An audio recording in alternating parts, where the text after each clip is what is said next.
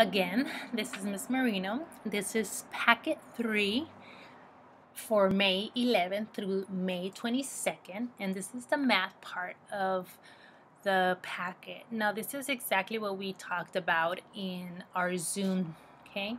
So here you have a kind of mini review of using a bar graph and a number line to not only use it to recognize fractions and how you would write them, okay?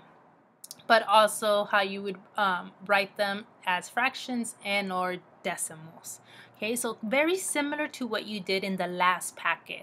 So if you get a little bit confused, you still should have that packet and you can always reference it back. Okay, so this time we're going to be working with tenths and hundredths right here. Okay, and so this is the page we worked on, and remember that I said that I would like if you were able to, of course I can't highlight, if you were able to highlight it, okay? So I am not able to highlight for some reason, so I'm just gonna use my pen. But with your own highlighter, I would just kind of highlight, and this would be 1/10. How do I know that? Well, I'm going to count the rows, just like you would do if this was a bar, right? And we had to divide it into parts. So let's see how many parts there are to this whole. So there's 1, 2, 3, 4, 5, 6, 7, 8, 9, 10. So that would be the whole. All of the parts would be your denominator. And how many parts are shaded? Well, there's 1. So this is 1/10. Okay, so again, remember we're working with tenths and hundreds, so it's showing you and if we're thinking about a dollar in our head, we're saying, okay, 1 penny would be 1 out of 100th because there's 100 pennies in $1. And how would I write that? In decimal form, it's right here. Okay, now if we put in each row there's 10 pennies, right? So what I've shaded is 10 out of the 100 pennies that you see here. So 10 hundredths, okay, it's 10 of 100 equal parts, 1/10, 1 of 10 equal parts. So it's just showing you in different ways. I can say I am showing you 1/10 because like we mentioned here, or if you're using the pennies, then you shaded 10 pennies out of the whole 100. Okay, so I want you to kind of look at each number and just highlight it. And this is, you don't have to do any math here, you're just studying it. Okay, making sure you understand what do they mean by 10 hundredths plus 10 hundred equals 20 hundredths.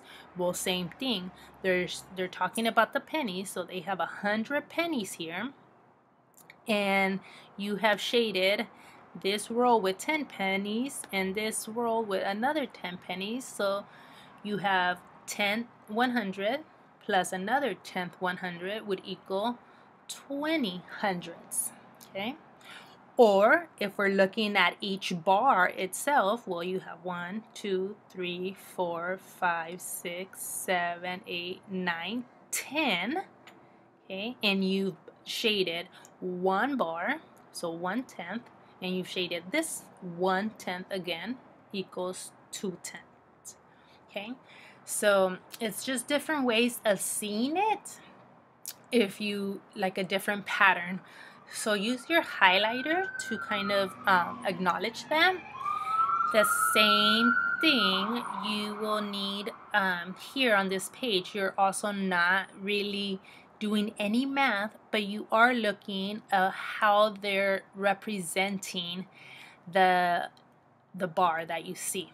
Okay, here they're showing you either 5/10, same thing, or 50 pennies out of the whole pennies. Okay, again, I would use my highlighter or maybe cross out the pennies and see what you observe. Okay, write notes of what you observe, any patterns you see. Okay, then another one here, you're just discussing patterns. So again, there's nothing really to do here But if you're just looking at this and not really paying attention and not really trying to study the pattern, you're not really going to understand it. So that's why I want you to really use your highlighter, maybe a color pencils. Make sure you understand where they're getting these numbers from, okay? And making sure that you know that this is equivalent to that. Just one is shown in a fraction form and then one is shown in a decimal form, okay? Here, if we add all this up, you would have 1.25, or if we're thinking about the money, you would have $1.25, which is the same thing here. If we convert this into a decimal, there's 2 zeros here. That would be a decimal, so you would have 1 decimal, and again, you would have the 25. Okay, so just observing here, use your highlighters again. And then when you get here, because you've studied 3 more pages, you're able to then write a fraction and a decimal to represent the shaded part. So remember a fraction, I would use the bar. So count how many bars there are. 1, 2, 3, 4, 5, 6, 7, 8, 9, 10. So you know that that's your denominator. And how many parts are shaded?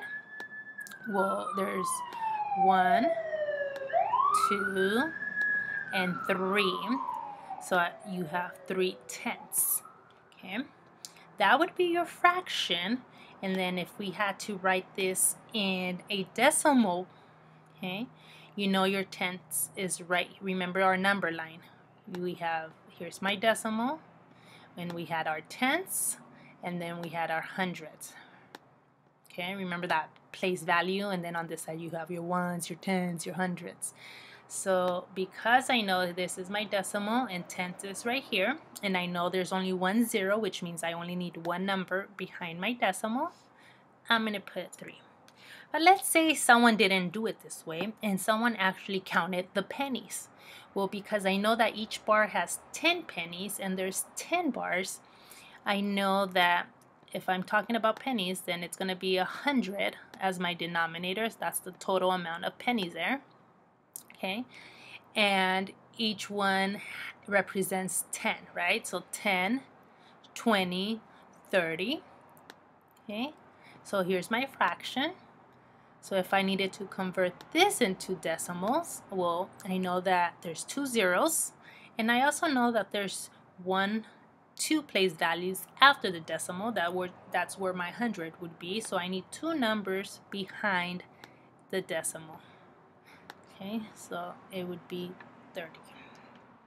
So use this one as an example to complete 16, to complete 17, and 18.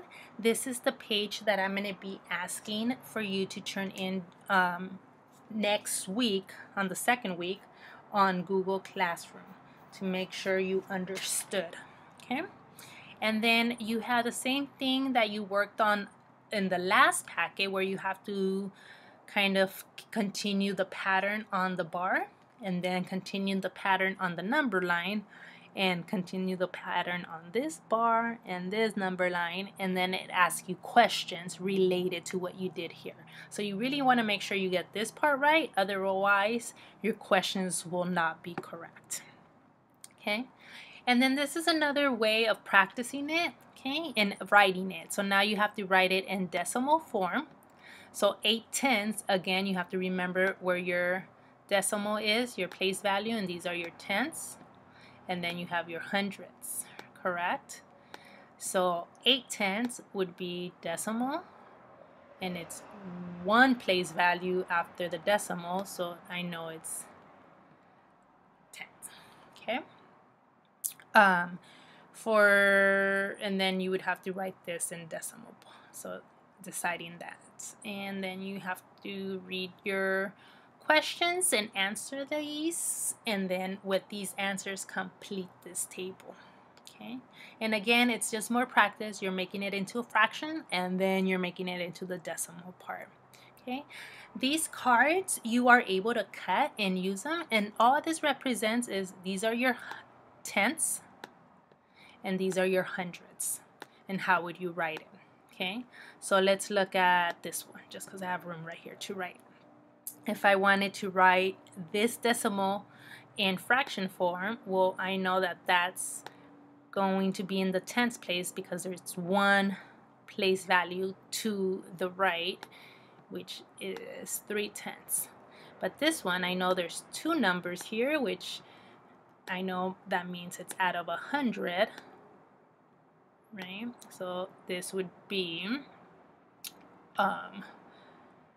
300, okay? My pen is going crazy.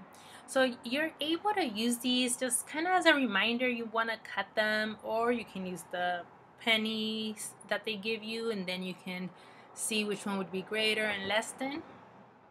Again, you're practicing the same thing, but now they're giving you you're applying what you have learned, and now you're applying it within word problems. Okay, so again, they're just asking you the distance. You have to read carefully, but you have to write it in it says write the decimal number to represent the distance. Okay, so Kai has traveled 3/10 of a distance, and Stephen has traveled 5/10 of a distance. So now you have to write 3/10 in decimal form. So 3/10, because I know that my fraction looks like this, right? Of 3/10. And then what would that one be? Okay. And here you're just saying which one's bigger. Is it bigger to have 4 pennies or 40? Remember, this would kind of, you're talking about 10, so you have 10, 20, 30, 40. Okay, so I would want 40 cents instead of 4 pennies. Think about money wise here. Okay, and there's if you're having trouble visualizing that, when it's talking about tens, you can technically put a 0. If you put a 0 behind any number, it doesn't really change it, but it helps on the tens part. So here you have 40 and 70 cents. Which one would you rather have? I would rather have 70 cents. Okay, so that's how you would do that. And then answering the questions again, word problems. So you're just applying what you have learned within the word problems and more practice here. Okay. Hopefully, if we need help, remember that on Wednesdays at 11:30, I will be available to help you out with this page if need to. Okay. Thank you for watching.